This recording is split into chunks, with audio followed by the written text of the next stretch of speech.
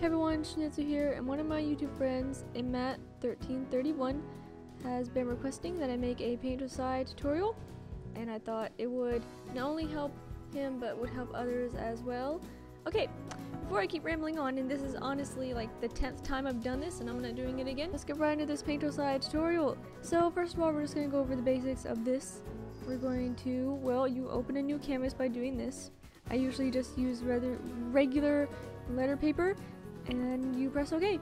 Let us go over the basics of setting up your canvas before we go into the actual all of this. You can change the size or the height or the width by typing in something new. Say if you wanted to be taller, that's pretty weird looking, but or change the width, type it in, and you get a wider canvas. And say you wanted to turn your canvas, you would just press one of these, and now it's vertical, and now it's horizontal. I am not the ultimate expert on paint tool side. Honestly, this is just the basics because I haven't really gone that deep into what it can do, but we're doing the basics. So let me explain to you what these tools do. Let us go to our pictures, and we are gonna open up a pretty picture to mess around with. Let's choose a picture of Kaname. Oh yeah, Kaname. Okay, so we're gonna go these tools and looking at the beautiful Kaname.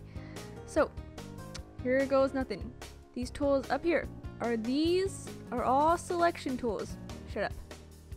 These are all selection tools. I said shut up. So, say you wanted to select Kaname's eye, you go over it, and bam, his eye has been selected, and you can cut it out, edit, cut, and his eye is gone. And then to clear it, you just press clear. And also another thing you do is if you would like to select everything outside of the box, selection invert. And now, if you press edit, cut, everything but the box will be cut. So that's how invert works. Next we have the whip, little whip, and you can draw around it. Say you wanted to just get his eye. You wanted to cut out his eye, so his eye is now gone. Now for the magic pen tool. Wait 1 second, I gotta open one of my drawings. Okay, say you have her hair here, alright, and you would like to select her hair. So you press the little magic wand, press her hair, and her hair gets selected, like that. Or you want to select all of her. There, she's all selected. Now the rule about this tool is it'll only select something that is enclosed. Say if there was the eraser, if I were to create a gap in her hair and then try to select it, it won't work anymore. It'll select everything. Okay, next tool, this tool moves around. You grab something and you can move it around. It's pretty simple. Say you wanted to select Kaname's eye again. You can move it around and move it wherever you want. Put his eye on his arm. Pretty simple. I've never actually used that tool very much. I don't ever use that tool at all. Next tool is a magnifying glass. Zoom in to find details. You can see the smudges in the line art. Beautiful. Zoom in, find details, or zoom out, like so. Pretty simple.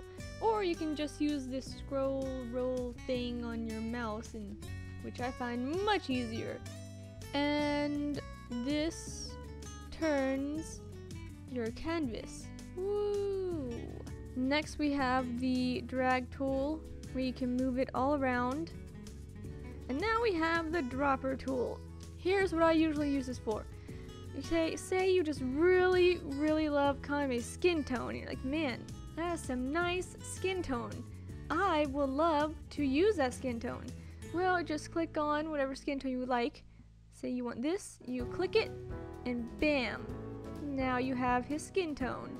And now you can use his skin tone to color in your character, or as close as paint tool side can get to that skin tone. Or say you wanted to copy his eye color. Now you've got his eye color. You can just click on whatever you want and you get the color. I regularly steal skin tones because skin tones are hard to get. And it's hard to get right color from materials as well. So feel free to use reference pictures and steal the color from them. It's pretty handy, I must say. I do it all the time. Now, okay, let's move on to these, the really important one. First of all, we got your pencil. Basic thing. This is how you change the size. Big,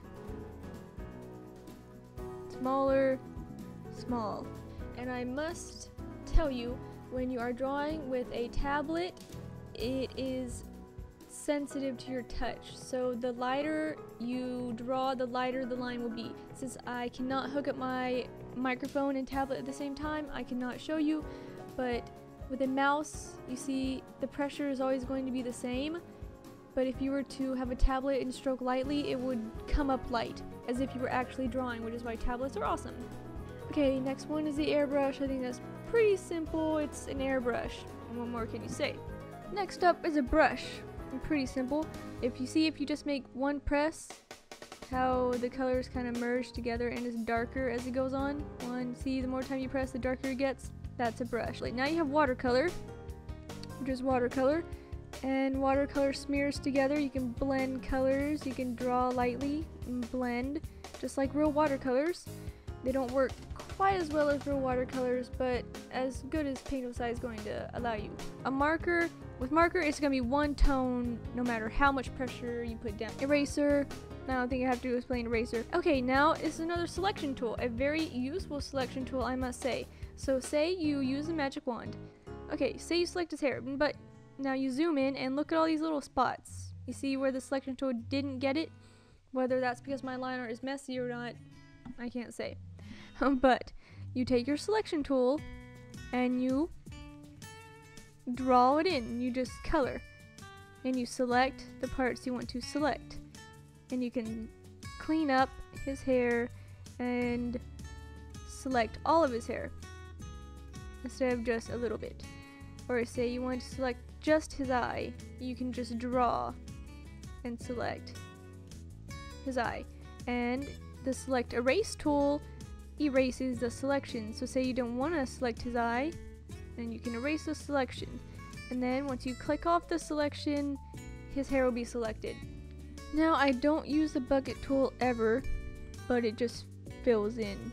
So if you don't want to use the selection tools, it just fills it in. With the bucket tool, you don't actually have to select it. You can just fill in as long as it is enclosed.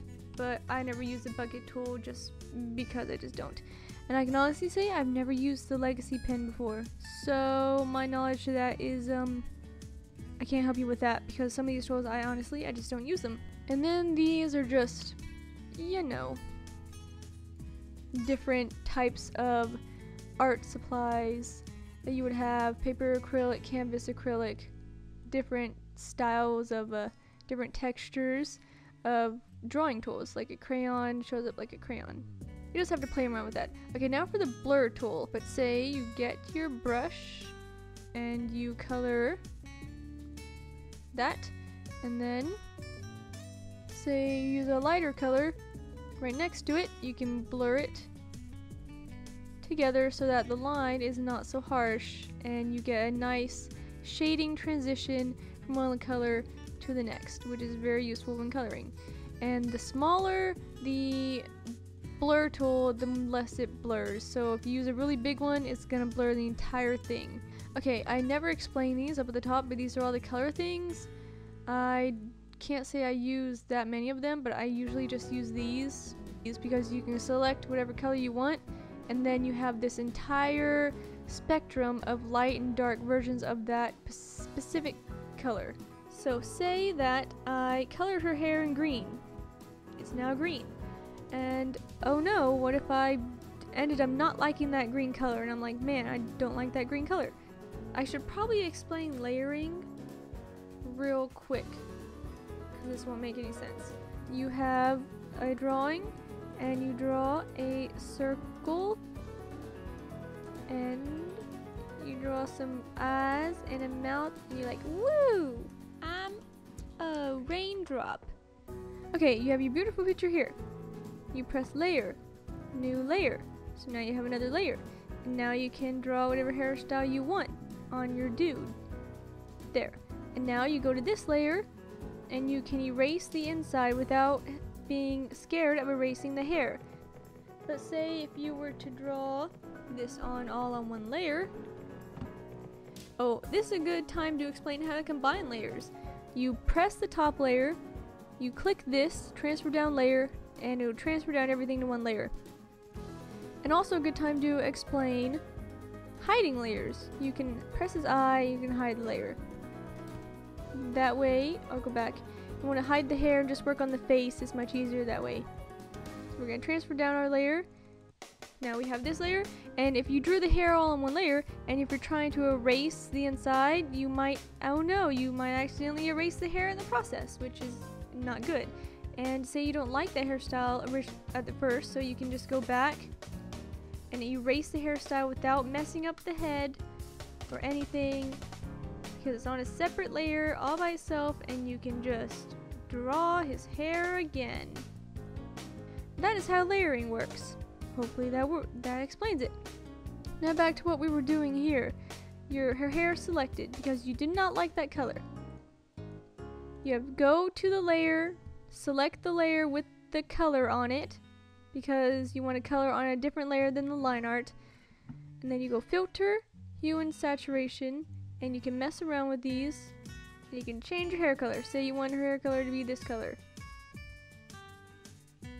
Press OK. And then selection clear. Now her hair is now pink and you do not have to recolor it. That is very nice. So you have your beautiful picture.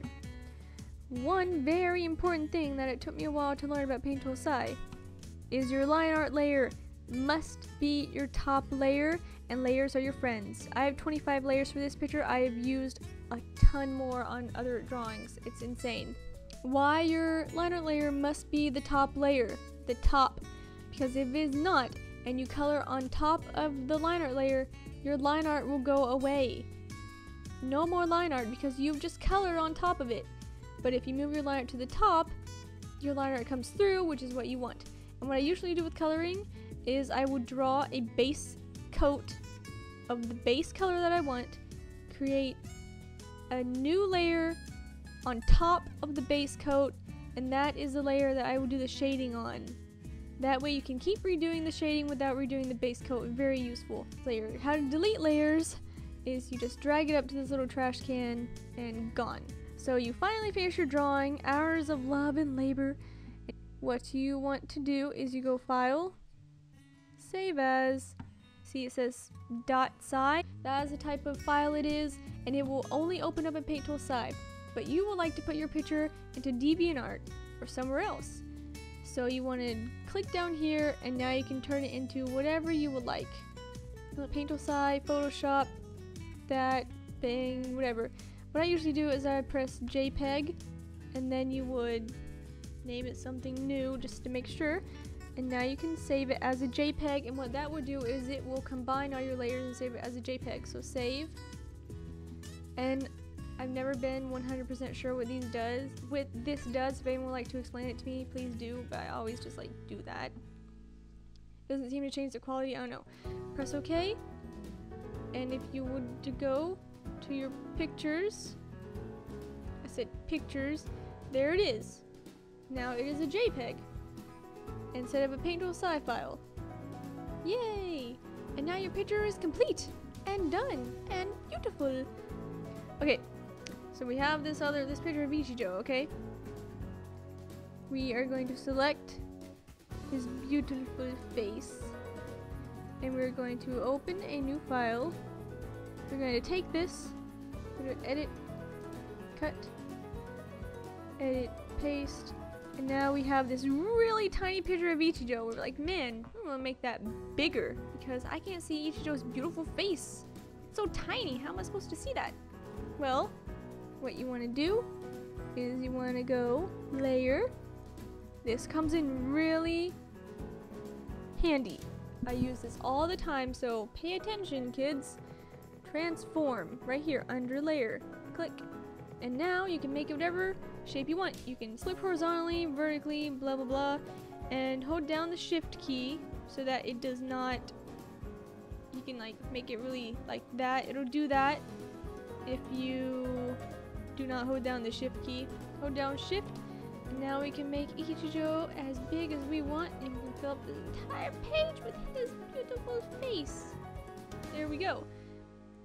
Fill the entire page with his beautiful face, and we press OK. Now we have a giant, beautiful picture of Ichijo's face, and we have eliminated all of these people in the background, and we just have a picture of Ichijo, which is awesome. Why is this so useful? We'll say that you draw the head too small, you can make it bigger, and you don't have to redraw it. Say you drew the hair not big enough, you can make it bigger. It's very, very useful tool. And now, finally, my paint-on-side tutorial is done. I really especially hope Matt1331 liked it, since it was for him. Goodbye, everyone. Hope this helped, and hope my rambling wasn't too horrible. And I will see you all in another video very soon. Bye.